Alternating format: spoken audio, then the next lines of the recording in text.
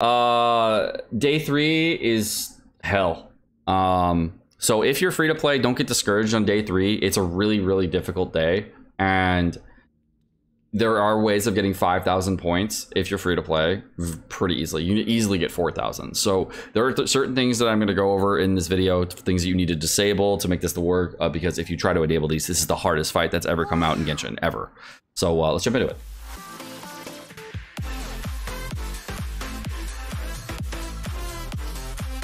Okay, so day 3 is live, and we got Magu Kenki. This is gonna be hard as fuck. All right, no food, just try it out. Okay, there's 2 Magu Kenkis. Okay. Whoa, my man!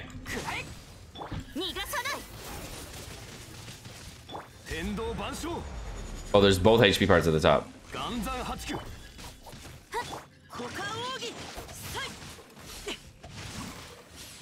Okay. Okay, I'm dead. I'm dead. I literally can't do anything. You're like frozen inside this guy's aura. So, oh my god, dude. Okay, here's the. Oh shit. Okay, we're gonna run this back. Okay, this guy's nuts. This guy's nuts. Okay. We're gonna retry that. Run that back. What?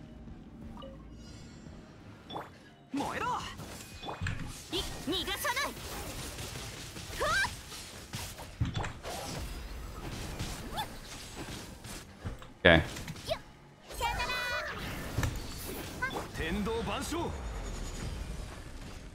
Okay, we gotta get out of this. Okay. Okay, I dodged it. Dodge that.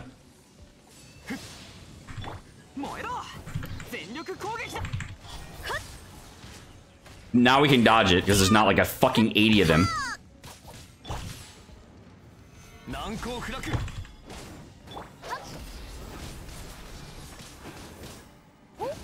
Look at how much easier this is. Oh my god, this is so much easier.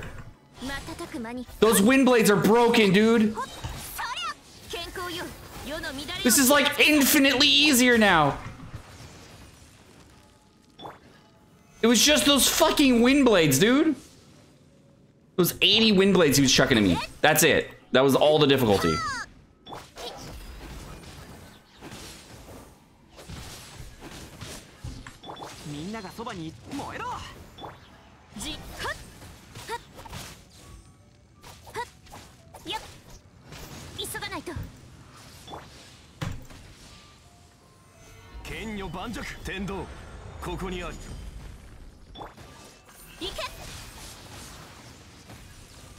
Oh shit, we gotta go.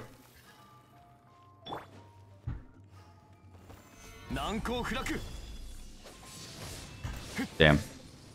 Watch for the dives. Dodge that. Dodge. Oh, I didn't dodge in time. We're just gonna hit this guy some more.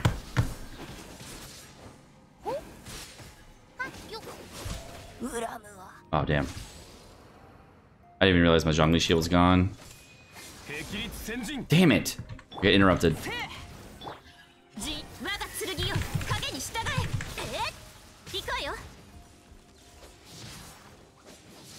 Jesus.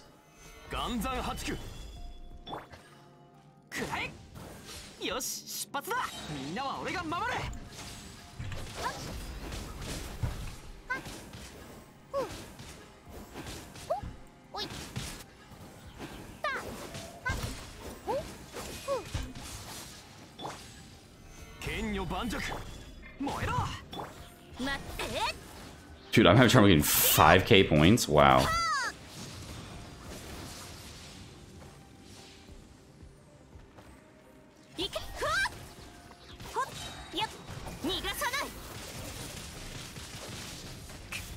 How did you die?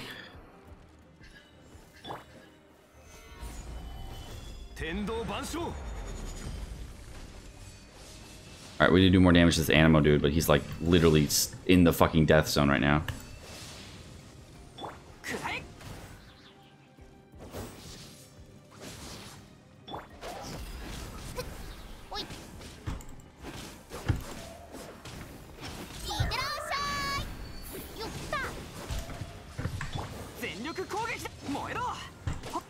shit.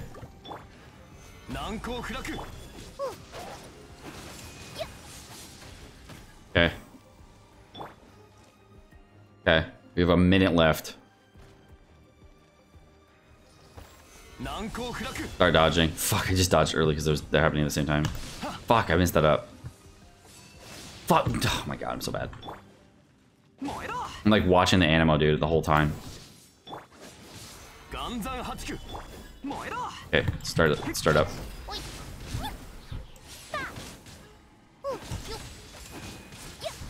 No, don't die. We need you alive. No. Why does it have to do? Okay, you know what? I hope you don't die. Okay, the frost one's almost dead, so I can't even hit him anymore. Maybe we can hit him one time? Alright. Oh, damn. Okay, wait, time. We're here. We're in.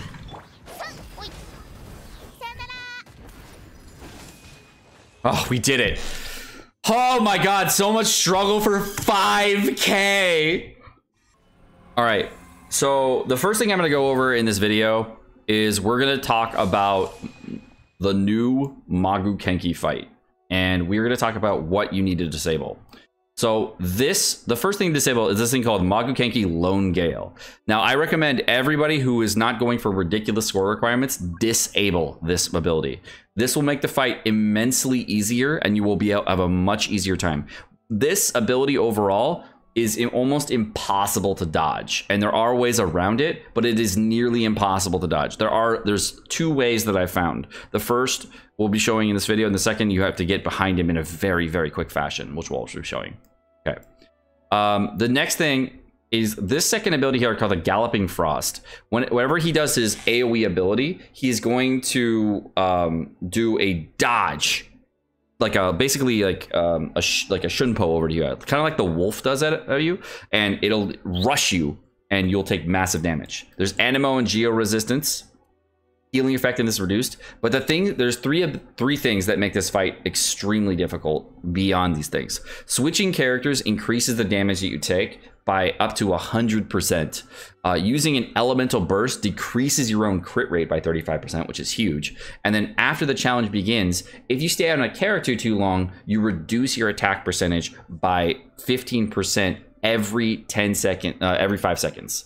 So, and this gets up to 5 times, which is a total of what, 75% decreased in attack if you stay out for more than 25 seconds. But it lasts for 10 seconds, so you can let it fall off and then come back onto that character. So just don't stay on your characters longer than, say, 10 seconds. So if we're going into the fight, those are the things that I recommend you remove. The other thing that you could remove if you wanted to is this attack decrease thing.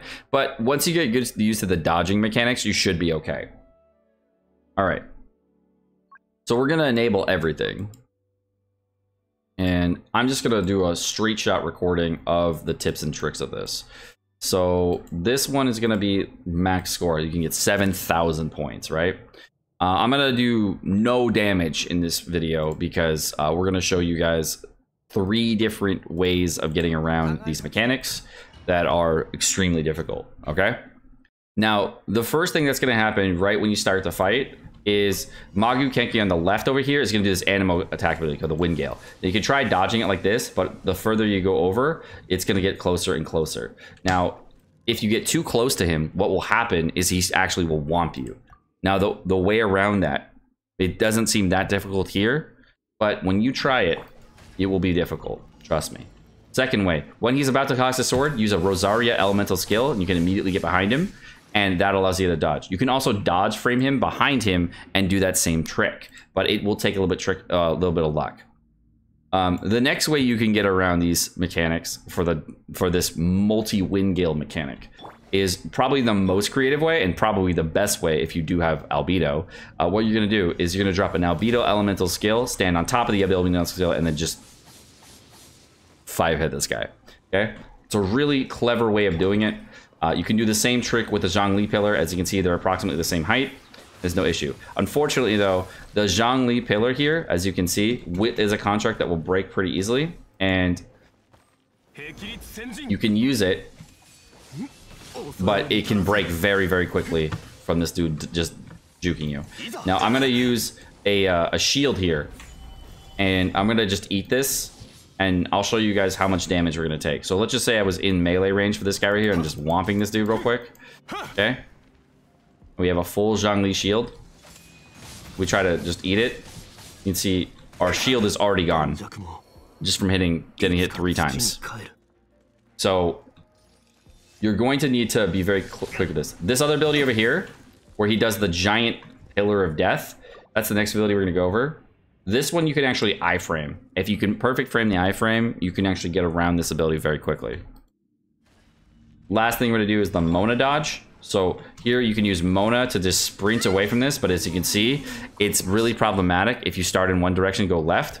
So I would not recommend Mona as a dodging character here. You could try to spam dodge, but that's just going to be problematic. So this guy's now going to do his big ability here. If you time it, you can iframe the ability and not take any damage. However, the longer you stand in this, you will take damage over time. If you wanted to stand inside of this ability here, what I recommend using is a cryo resistance potion and a Diona shield to stand inside this, so you can actually do damage to this Animo guy. Most times what will happen is you'll be damaging this Animo guy here, and because you're damaging him, he'll be inside this cryo field. To get around that, use Diona with a shield. The Zhongli shield, though, as you can see, after just putting it on, is almost dead. It literally is about to get shredded here at 45k HP. You can dodge these sprint abilities, but as you see, it's already gone. So if you want to stay in melee range like this, you gotta frame this, and then you can use like a shield to like eat up the cryo and then start doing damage here to stay in melee. But then this guy right here, when he does this, you have to dodge all the way around him to get that done. And if you're too close to the other guy, he's gonna just whomp you, as you see here. And I have like 45k HP Zhongli shield too. So this is not gonna be for the faint of heart.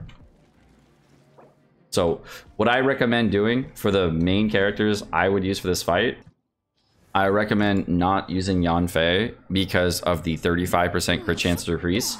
Now, the reason I don't recommend Yanfei is because this ability, for her second ability here, if you use an ultimate skill, you're going to have your crit chance decreased by 35%. With Yanfei, if you critical hit with a charge attack, that's when the proc comes out. So there's a full 4-second interval there where you're not really getting any damage off on Yanfei if you use your ultimate. So that means that you have to use 3 auto attacks and a charge attack in order to keep the damage up, or use an elemental skill and then a charge attack following that to do damage.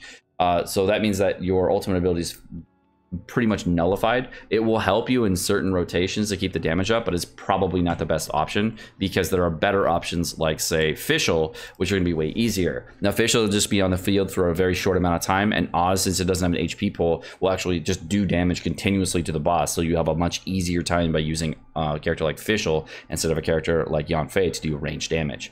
Fischl can also attack on top of the albedo pillar just like Yanfei, but you can switch off to other characters following this and still do damage on your Fischl. Diona will probably be a very clutch character here because of the cryo shield, and Mona, as we saw earlier, is not the best but can work. If you're a whale, one-shotting with Eula is definitely a super possible way to go. There's not going to be any difficult for you if you have a C6 Eula, but a C0 Eula is definitely not going to make the same trick happen. If you're going to be using other characters in the mix, I'd say Bennett is a decent character here, but again, kind of falls short in some areas. Klee would also work out here because you can actually use Klee on top of an albedo thing to then launch charge attacks and range attacks from a very far distance. So it would work as effectively, if not more effectively, than Yanfei. And with Klee's ultimate ability, you can actually attack an enemy wherever you are in the map without having to actually auto attack and focusing your dodging. So Klee, if you do have her, will probably be okay. Hu Tao will definitely get rocked here. We were able to clear with lower difficulty with Hu Tao. I'll show you that in this video as well. And another character that was brought up would be Sucrose. Sucrose paired with a Shinku, Beidou, and Albedo potentially could do this. I don't know. I mean, that would be a good way to go potentially. And you could like do shredding mechanics while doing auto attacks from a height, but unfortunately Sucrose's range is really short, so you have to get on a height above these guys, really close to them, and then start attacking, whereas Fischl's range is really long. And of course, the #1 character to use no matter what is Ganyu, because she's always broken in every event no matter what it is. Oh, the last character that we want to go over today is going to be Beidou. I don't have her in my account right now, but Beidou's shield is almost the same shield strength as Zhongli when used. So if I stand right next to this guy with a full Beidou shield, before the swaps, potentially I could do that. But let's go ahead and swap 4 times so we get the damage increase mechanics on ourselves. And then we're going to go ahead and wait for this dude to do his thing. Okay, and now I'm going to pop the shield to see if I can do a full counter here and see if that would last. As you can see, it's dropping about 6k on me, and after I swap 4 times, I'm going to take a massive amount of damage from this guy because, again, there's just very few ways of using a full counter here. So I don't know if I would recommend Beidou fully here unless you have a very high HP Beidou build or like multiple shields on top. So again, here's what happens when you try dodging at too close of a range with this guy. You have to get in melee range and dodge behind him to even see that. Alright guys, my name's Sekapoko. Thank you so much for watching. Hope you guys enjoyed this fight. This is probably the most difficult content that's ever come out to Genshin ever. It's really fun. And unless you C6 whale this, I mean, it's not going to be really fucking easy to get 7k.